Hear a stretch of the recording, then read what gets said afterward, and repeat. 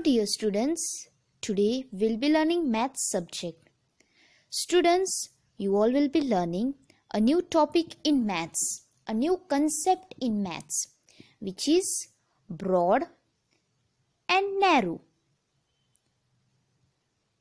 So, do you all know what is broad and narrow?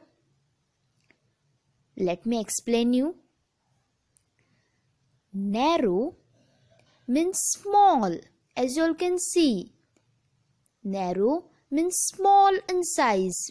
This is narrow, whereas this is broad. Broad means wide, big. As you all can see, the plank over here, wooden plank is there. This is small in size. It is thin in size, right? So it is called as narrow, whereas this plank is wide in size. So it is called as broad. I hope so. You all are getting me. Let me explain you with one more example. As you all can see, these are the paint brush, right? Yes. So come on, tell me. Guess which one is narrow over here? Which brush is narrow? Is this brush narrow or is this brush narrow? Yes, absolutely. This brush is narrow, which is small in size. Whereas this brush is broad. It is wide. Right? Yes. So now over here there is a picture of valley. This is a valley. So come on, tell me, which valley is broad? Is this valley broad or is this valley broad? Yes, absolutely. This is broad. This is wide, as you all can see.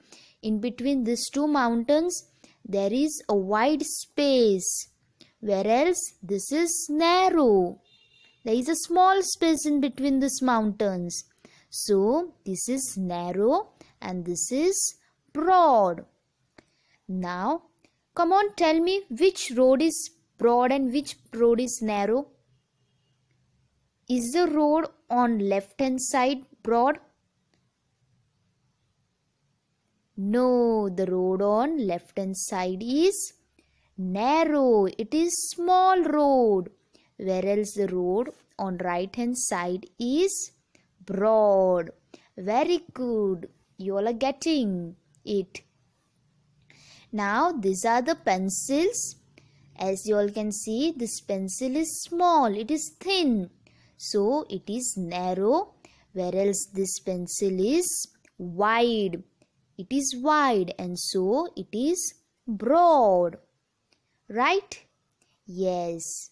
Now there is an example of tree. This tree is broad. As you all can see, it is wide. Whereas as this tree is thin, it is small. And so it is called as narrow.